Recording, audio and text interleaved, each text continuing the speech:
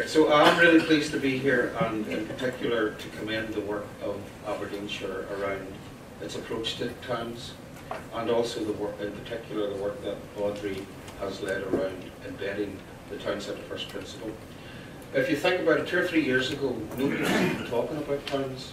We had a narrative that was principally led by city and city growth, and I think over this last 2 to 3 years we've seen a step change in how we view our towns as being critical, not just to the economic success of Scotland, but to the social success of Scotland. Because fundamentally, as Ross alluded to, we are a nation of towns.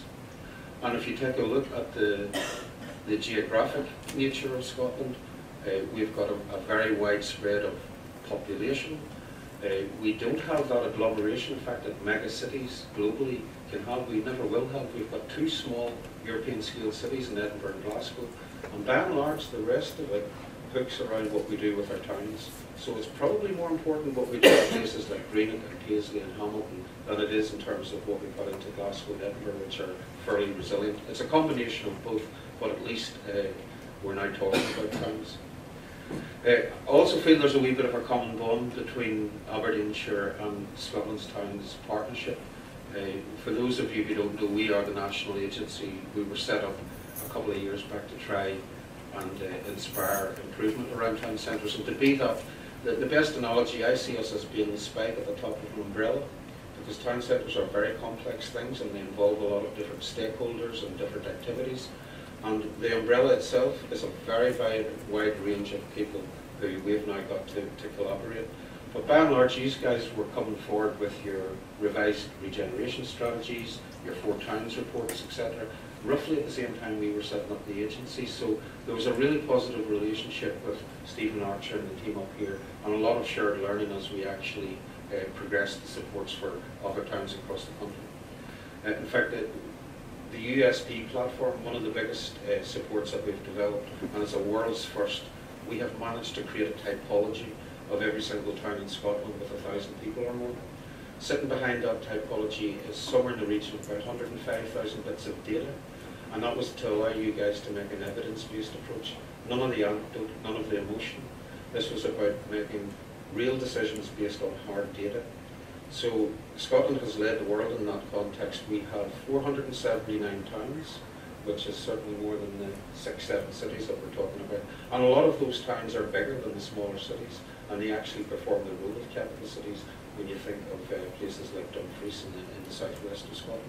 So the next step then was coming back up here to talk with Stephen, Belinda, Audrey, and your management structure to look at how do we take this forward, how do we actually start to embed this concept at a council level. So friends and partners in the struggle, I would say, and a recognition that probably Aberdeenshire does continue to be ahead of the game. And I'll go back to Ross's point that this stuff isn't readily visible, but what you've got is a very strong policy platform. You've built the foundations, you've already got a lot of asset base within Aberdeenshire to work with. You've got your approach right, so I think you have to be commended for that. And in addition, to keep the whole political imperative on towns, we've also got the local MSP, Gillian Martin, who sits on our cross-party group in towns in the Parliament. So again, it keeps everything focused. A very, very quick reminder of the context. 2008 financial crisis, everything changed. We had the biggest car crash in history, and we haven't really recovered from that at all. If you think of really what that done was only compound what we as a society have already been doing, which is hollowing out our town centres. Through human behaviour, the restructuring of our economies, the shift in industries, etc., we had sort of taken our eye off the town centre and we forgot about the need to nurture. We all like to live on the edge of town in a little box. We would travel away somewhere else to work, come home at night, pull the curtains, go to sleep, wake up the next morning to do the same thing again. A lot of then edge of town investment, through planning and lack of nurture, we allowed a lot of retail shift, and then obviously a lot of residential shift followed the same pattern. And very quickly with hollowed out our town centres. When the recession bit, basically you seen the restructure of retail. So we wanted to shop the edge of town or go to a destination or use online platforms, and the retail sector struggled. Very quickly that led to a lot of disinvestment and a lot of panic. On top of that, you had the shrinkage within the public sector, very challenging economic circumstances. So within the town centre itself, we were seeing even further disinvestment across police, fire, council, museums and galleries and other statutory bodies. It was really a period of intense sort of chaotic behaviour. We also had, with lack of money, dysfunction within both the commercial and residential property markets. So there was a flight to prime. It was okay if you were in Newton Mearns or something like that, or to a certain extent some of the towns within Aberdeenshire. But if you were in one of those post-industrial central belt towns, there wasn't a lot of commercial interest in terms of housing and commercial development. So a lot of things came into play in a very short space of time. And I think we became overnight almost like a developer-led economy, where we were following the money and we weren't thinking about the long-term social and economic function of our town centres in terms of being the beating heart of our communities, the place where people do come to transact, they come to socialise, they come to bump into each other. And now we've got the position where we recognise that. So there will be further pressure to come. You know, this isn't about we know where we are and everything's going to get better. I think there will be further changes in retail. We'll see more retail disinvestment within the town centre. You can see that with the banking sector in particular, where we as humans actually dictate that we all just moan about the bank shutting down, but when's the last time you walked into a bank branch? Most of it has moved to an online platform, so you can't fight against the reality of what's coming. But what we've got in Scotland, which sets us aside from most of the other countries, is that we have taken a much more wide approach to the town centre, that it's all about putting public services in. Retail is not the answer. It's going to be a big part of the solution moving forward, but we're looking at a much wider set of solutions to take us forward. So that was really the context. We had a problem. The Scottish Government recognised the problem. They reviewed it independently. They set up policy, and that's literally where the Towns Partnership came in, to be that go-to function and to try and get that policy embedded. I look at the policy, the single biggest tool that I have in my toolkit is the Town Centre First Principle. The 32 local authorities have signed up to it. We've got people like the Scottish Futures Trust, the Funding Council, ScotRail, Calumet, third sector organisations who have come together to say, yep, we'll sign up to this principle as well. So there's been really good progress, and hanging beneath that we've got the 6 themes of the Town Centre Action Plan, and now we are at the stage where we're trying to operationalise this. So town centre living, how do we repopulate the town centre? We've got a lot of people in Scotland just now who are being denied a housing option, young people in particular. We have elderly people that we don't look after very well, and I think the town centre lends itself through closer interrogation to provide a template for some of those housing solutions long term. Digital, again, we're in the process of trying to roll out a lot of digital pilots across the country. We're taking Inverclyde as a pilot because within Inverclyde you've got 6 or 7 very, very different towns.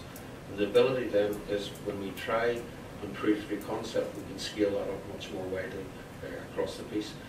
Getting communities more involved and trying to inspire community ownership and a bit more civic pride within the town centre. So we've now got the empowerment legislation through to assist with that, and we're looking at assisting communities through building in capacity, asset transfer, and it's what the Chief Executive said, it's a whole council approach, it's one council approach, and it's building it from the bottom up. It's actually getting communities engaged again.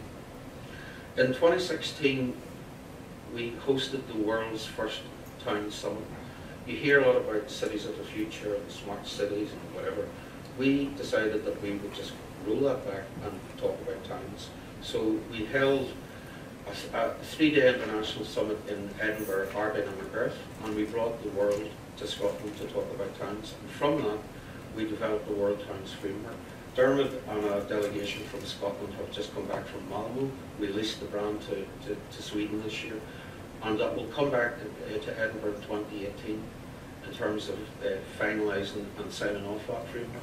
So there's a global recognition that Scotland is actually leading on this agenda, and the Chief Officer of the world's largest towns organisation, the International Downtown Association with 4,000 global members, has just written to the First Minister commending Scotland on its approach, and very much I think you guys can be commended on the same level, because this has been a shared journey.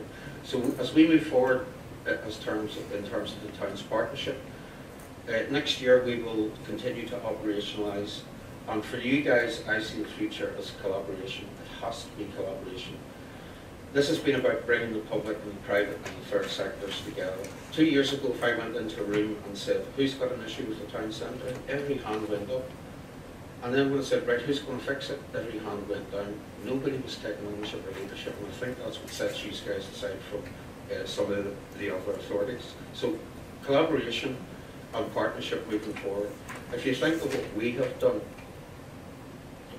we have brought in pension funds at one end, through to large investors, through to mainstream housing, through to social housing. The transportation piece about connectivity, we've now got the likes of ScotRail and Calmec, First and Stagecoach, all working very closely in terms of how we drive improvement. The retail sector, we're working very closely with the smaller scale, the Scottish Grocers Federation, right up to the big guys in the retail, Scottish Retail Consortium. So it's about partnership, it's bringing in all of those key stakeholders, it's looking at the diversity of your town, it's looking at the form, the function. You've now got a lot of support tools through our agency. You've got the town toolkit, how to make your towns more active, attractive, accessible. You've got an evidence platform in terms of data through understanding Scottish places. You've got a host of case studies, and I think this is just about partnership moving forward. To me, the big things for Aberdeenshire, you've got a downturn and a sort of fragility around the economy with the oil and gas, but the city growth deal, the city region growth deal, I think fundamentally needs to be very carefully handled in terms of how you look at how the hinterland towns actually feed in and out of all of that. So opportunity, but be careful. Alongside your traditional base, I think the recovery will be around low carbon renewables. It'll be about digital, about education, about housing and tourism, and all of that together with a strong vision can actually help knit your towns together. So closing, I think Aberdeen has listened, it's learned. You've developed a very solid foundation to build upon. If you pull all this together and collaborate and take ownership and leadership, I think you can get a very vibrant and connected city and region which continues to outperform most of the UK and certainly most of Scotland. So we look forward to continued partnership with you all.